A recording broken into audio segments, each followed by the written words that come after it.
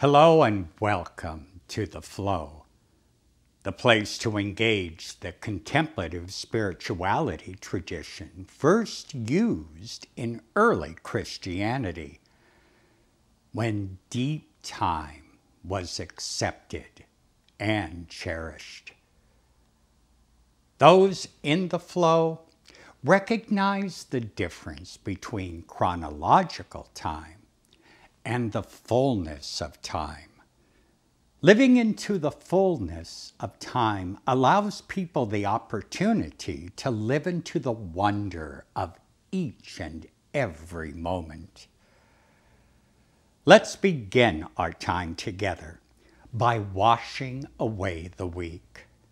If you wish, you can press the pause button and wash your hands along with the video, experiencing the fullness of each word and action.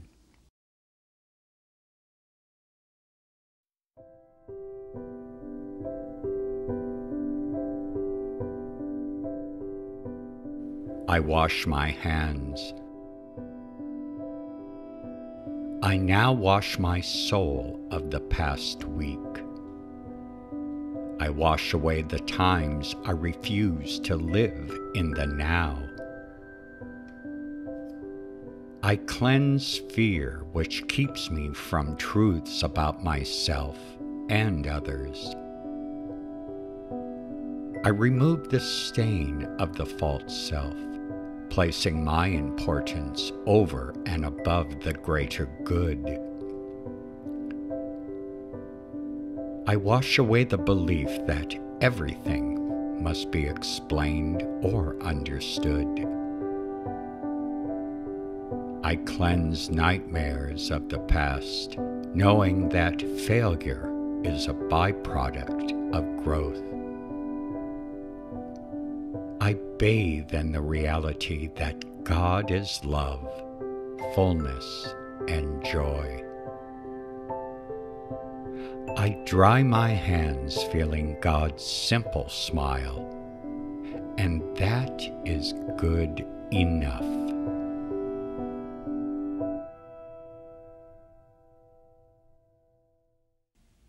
This month, a new segment has been added. Since contemplation time moves slower than chronological time, this exercise will take months. All I ask is that you participate as best you can. This exercise is based on a story told by Rhor at a talk he gave in the UK and was used in one of his books, which can be found in the box below. It tells the story about a boy who came to his rabbi saying he thought he understood the concept of loving family and neighbors and people he knew. But since God was not visible and physical, he could not grasp or understand how to love God. This story has been adapted to use on The Flow as an exercise at our weekly gatherings. The instruction given is something you can do throughout the week, and I hope you decide to participate. In order to love God and neighbor, first learn to love dirt. This week, pay attention to the soil under your feet. Seek out dirt and consider its importance for life, the life of all of us cohabitating on our planet. Consider its richness and what it offers to all of us. In order to love God and neighbor, first learn to love dirt.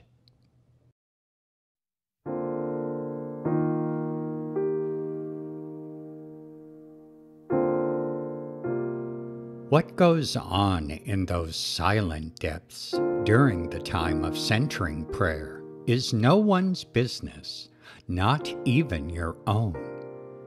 It is between your innermost being and God, that place where St. Augustine once said, God is closer to your soul than you are yourself.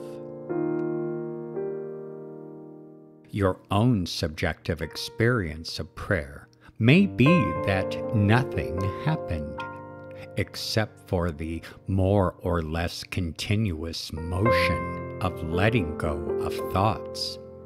But in the depths of your being, in fact, plenty has been going on, and things are quietly but firmly being rearranged. That interior rearrangement, or to give it a rightful name, that interior awakening, is the real business of centering prayer.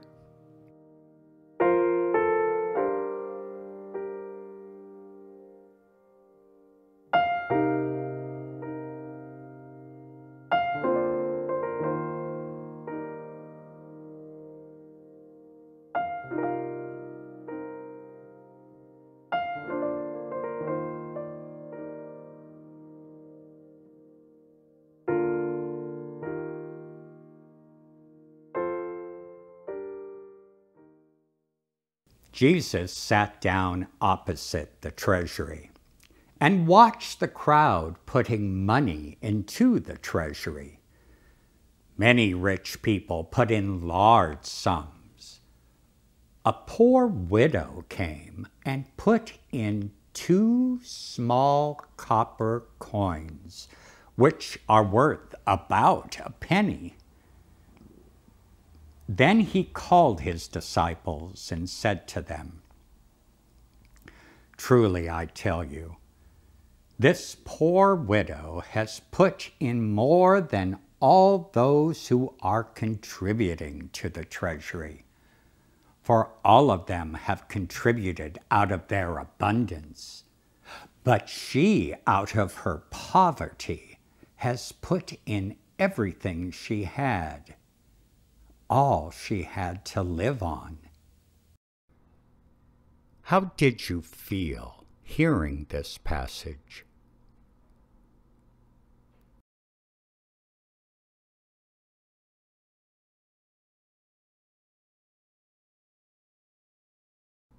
What might the narrative say about you?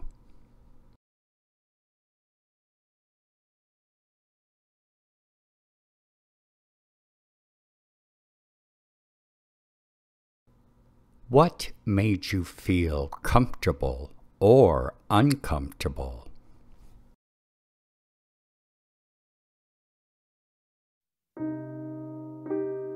Jesus sat down opposite the treasury and watched the crowd putting money into the treasury. Many rich people put in large sums. A poor widow came and put in 2 small copper coins, which are worth about a penny. Then he called his disciples and said to them, Truly I tell you, this poor widow has put in more than all those who are contributing to the treasury, for all of them have contributed out of their abundance. But she, out of her poverty, has put in everything she had, all she had to live on. What word or phrase spoke to you?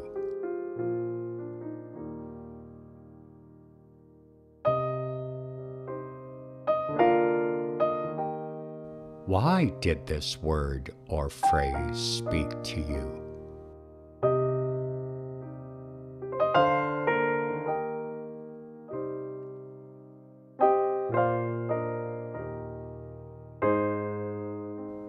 What is the spirit trying to say.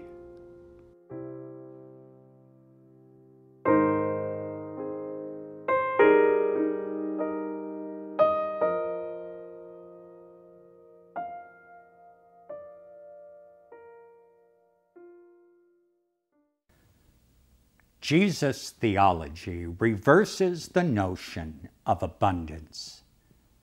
You'd think those who have a lot of material things have abundance, but this might not be the case.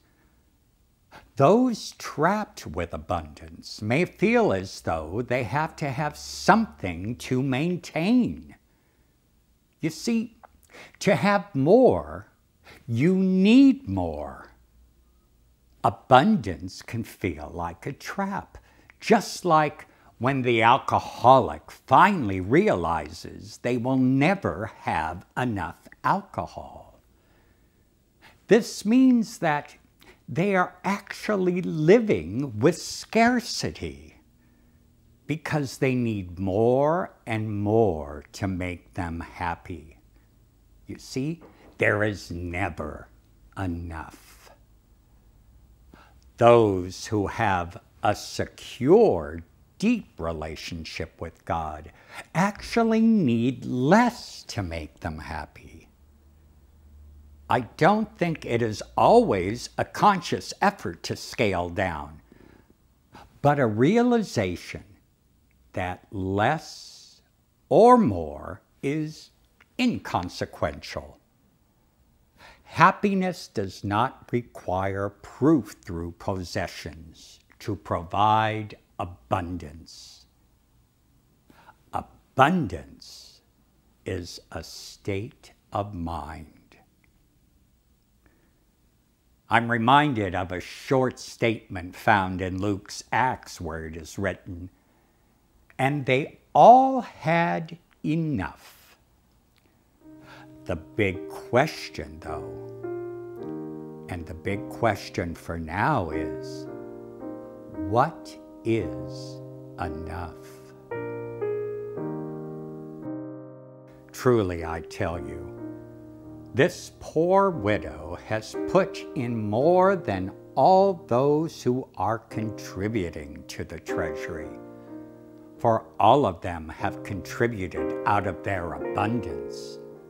But she, out of her poverty, has put in everything she had, all she had to live on.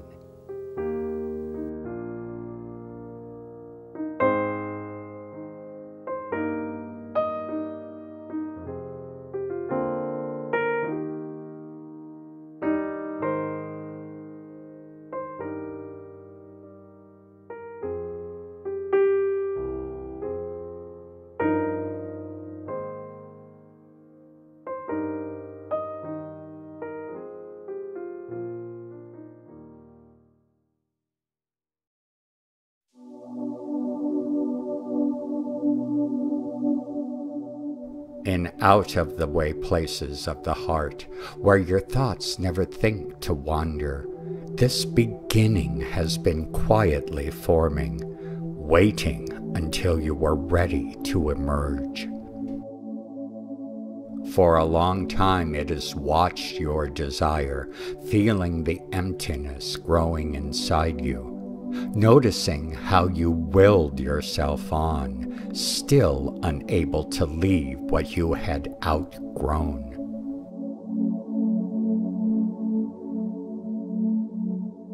It watched you play with the seduction of safety and the gray promises that sameness whispered, heard the waves of turmoil rise and relent, wondered, would you always live like this?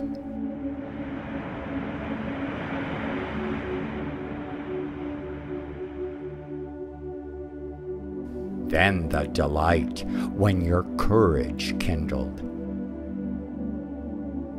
and out you stepped onto new ground, your eyes young again with energy and dream, a path of plenitude opening before you, Though your destination is not clear, you can trust the promise of this opening. Unfurl yourself into the grace of beginning that is at one with your life's desire. Awaken your spirit to adventure. Hold nothing back. Learn to find ease in risk. Soon you will be home in a new rhythm, for your soul senses the world that awaits you.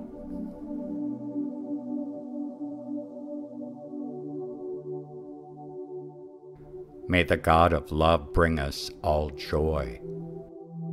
May the cosmic Christ enable empathy and understanding, and may the Spirit of truth open our eyes to the wonders of each encounter. Let us walk in love. Let us go in peace.